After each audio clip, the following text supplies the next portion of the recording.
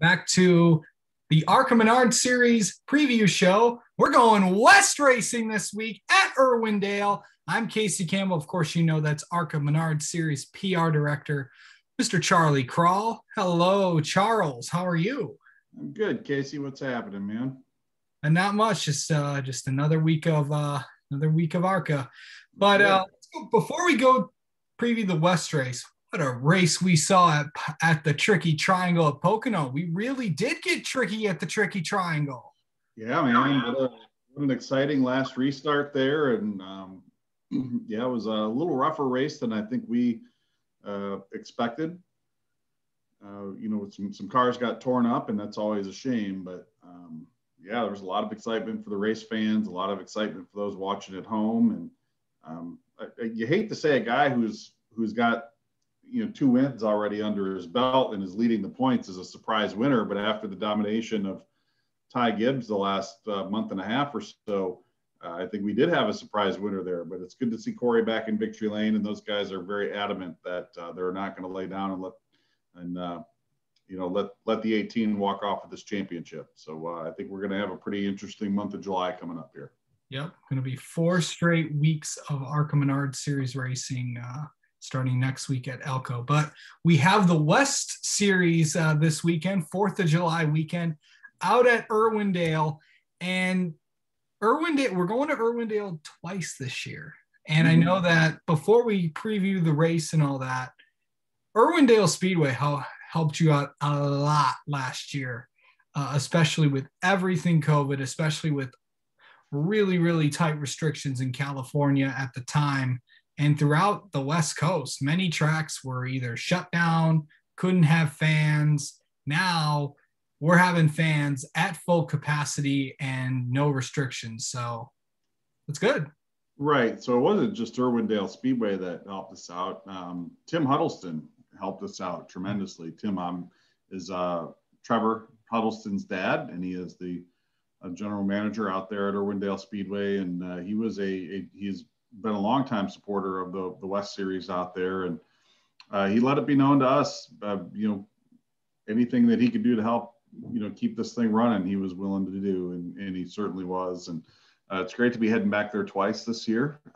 Obviously, this Saturday, July 3rd, will be the first of those 2 races. Coming up again on August 21st, we'll go back for the second one, and it's a great place. We've been running there, not every year, but most years since 2000, we have raced at Irwindale at least once. And, we've got a really solid entry list, and it's going to be a good race. I think we're going to have 19 or 20 cars out there. It's a pretty good entry list, up from where we were last year. Yeah. I am really looking forward to it. I'm going to sleep in on Saturday. That's a 10 o'clock Eastern time start. So I'm going to sleep in and get rested. It should be a fun night. Yeah, it's going to be a late night for you, especially if you're out here on the East Coast trying to watch that, of course, which is where you'll be out in calling from the NASCAR studios out in Charlotte. Yeah, man. Yep, should be a good one. So yeah, the ARCA West Series this is really the first kind of standalone race for the West Series. Of course, we were at Phoenix, then we went to Sonoma. With the West Series, I think, is going to go down to the absolute wire, because guess who's leading the points? Who is leading? Then Todd Souza. Yeah. Of course, you've been very high. Well, you've been very high on all ARCA Menards series drivers, but Todd Souza has been around the West scene for a long time. And I know you've known him and his wife for a long time as well. Yeah. They are staples. They came east with Matt Crafton back in 2000 when Matt came and ran in the truck series for ThorSport way back in the day. I had a chance to meet Todd and his whole gang out there. Michael Munoz, who is Todd's crew chief. I shared rooms with those guys when we were down in Daytona Speed Weeks in 2001. So, I've known those guys for 20 years, and I'm really happy to see Todd running well. There's a lot of really young drivers out on the West Coast. And I'm not going to say that Todd's not young at heart, but unfortunately, like me, a little gray hair in the beard with us gray beards. But I love seeing it. I really do. He really has been one of the longtime supporters of the West Series, and he's got a win at Utah. That was back in 2008. I mean, he really stepped up his program this year. He's getting some cars. Maybe not necessarily getting the cars directly from David Gilliland Racing, but he's had a lot of input from David Gilliland Racing. And I think we're going to see that 13 team continue to perform very well throughout the rest of the year. Should be good. Should be a good season for him. And, he had a couple of really competitive runs last year, particularly late in the season. And it's great to see him carry that momentum on here. Yeah, big time. Watch out for Todd Souza for this weekend at Irwindale. Of course, the usual suspects, the BMRs, the Sunrise Fords. We don't really know a lot about these guys. I kind of profiled some of them. Obviously, we all know who Jesse Love is. Cole Moore is someone we really don't know. Jake Drew is someone we really don't know. Dean Thompson is someone we really don't know. I know him, you know him, but what are we going to see from a lot of these guys? Because Phoenix race was a combo race. Sonoma was Sonoma with Chase Briscoe in the field and a bunch of other guys, but this is the first time that we can, a lot of these guys will be getting to know these guys. But who are we going to watch? Who are you going to watch out for heading into this ARCA West race in Irwindale? I'm going to watch them all, Casey. It's going to be a very competitive field. Jesse obviously was a winner there last year. Trevor Huddleston's got a lot of laps there. Dean Thompson has a lot of laps there. Jake Drew has a lot of laps there. Todd Souza, no one's going to have more experience there in this type of race car than him. The Pedroncellis are both back. And of course, PJ has had a great start to the season. And a lot of people don't realize this. PJ's crew chief, Ty Joyner, is the brother of Matt Crafton's crew chief. Junior Joyner, yeah. Junior Joyner. This community that we live in, it's all intertwined.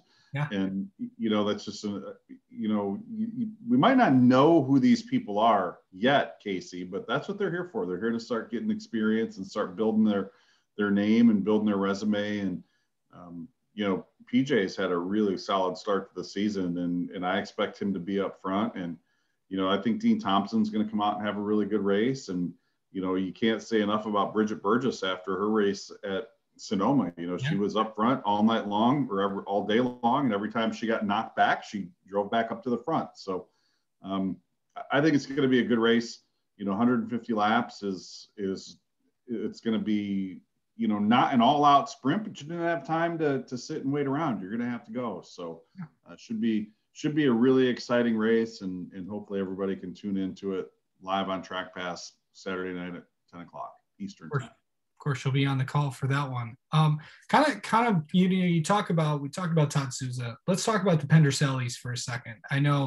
Talk about staples in the ARCA West series. There are two other people that have been in this going at it, the Pendercellis. I hope I said that right. Pedroncelli, yeah. Pendercellis. I am sorry. Last thing I want to do is don't let it happen again, Casey. Hell yeah. The Pendercellis, of course, have been staples in this series. What's it like to see not just a father and son going at it as well?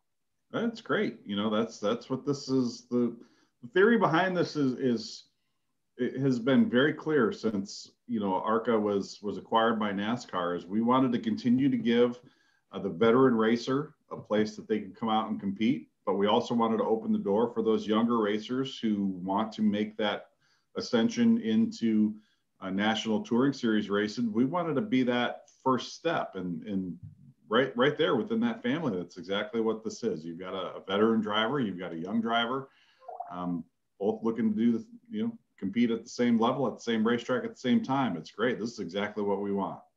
Of course, Trevor Huddleston's do you feel like he's going to be the one, has the most pressure because his dad is the GM at the racetrack? I don't think that Trevor's going to be feeling any additional pressure, Casey. He wants to come out and win every week. And, when your goal is to win every week, you always feel that pressure regardless. It doesn't matter how many people are in the grandstands watching you want to go out and win. So I think that's all he needs. And of course, Dean Thompson, of course, is someone that I've gotten to know this year. Really, really good kid. What's he been like? Because he's been really, really impressive so far in the first 2 races. I think Dean's a great guy, and I'm pulling. I pull for everybody, obviously, but I'm really looking forward to seeing him have a good run. He's been a real pleasure to work with, and he's a talented young guy, and he's got a great attitude. And again, that's exactly what this series is for guys like him to come out and get that opportunity and show the world what they got. And so far, Dean's been doing it. He's had a couple of really good runs to start the season. I got to say, Bridget Burgess, as you mentioned, has been really impressive as well. Got a chance to talk to Bridget this year. Of course, her parents come from Australia, and you would never know it from talking to Bridget because she doesn't have that Australian accent like her parents do. Just a little. She has it a little bit, but no. But our mom Sarah. Oh yes. Where she comes from. Yes, we know she's But Bridget was very young when they came. Yeah. To the United States, So yeah, but how impressed are you with her? And of course, I was very, very impressed. She came out and competed with us last year and did a lot with a little. And, they've obviously upgraded their equipment here this season. And she's going to be one of 3 female drivers in the field. Amber Slagle, who is a crew chief by day in the ARCA Menards series, will be here out at Irwindale, as will Amber Balkern. She'll be there as well. So it's going to be very exciting to see these young ladies get out there and take one another on and mix it up with the boys all night long. Amber Balkern, you mentioned her. That's a name that a lot of people, know because of, that BMR Drivers Academy. She's been participating in that. And how exciting is it to have her in the series? I think, if I'm not mistaken, she's making her ARCA Menards Series West debut. Yeah, it's going to be great. She's got a lot of people who remember her from her social media exploits and, the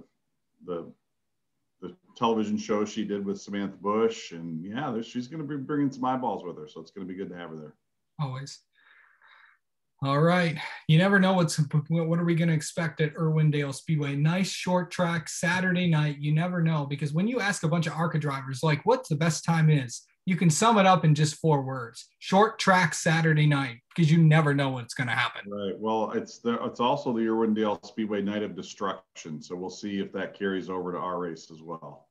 By the way, yeah, you were at, speaking of destruction, you were at Eldora the last week catching some SRX. How was it out there? And took your 2 twins out there to. Yeah, we had a great time. The boys had a lot of fun, and hanging with Michael Waltrip and Bobby Labonte and all the old Cup guys and Smoke. I got to tell you, Tony Stewart is as classy a guy as you'll ever meet, and he's very, very good to me and my family and my kids. And and then you mix in the Indy 500 guys, Tony Kanaan and Elio Castroneves, and Paul Tracy was a ton of fun. And it was we had a great night. Yeah, for sure. Always a fun night as well. Well, don't forget to catch the Irwindale race at 10 p.m. on Saturday, July 3rd. Happy 4th of July, by the way, on our good friends at Track Pass. Of course, Charlie will be on the call for that one. And tune in next week, because we're going to talk about Elko for the ARCA Menards series, as 4 straight races for the main ARCA series starting next week. You got it, Casey. Thanks for having me on.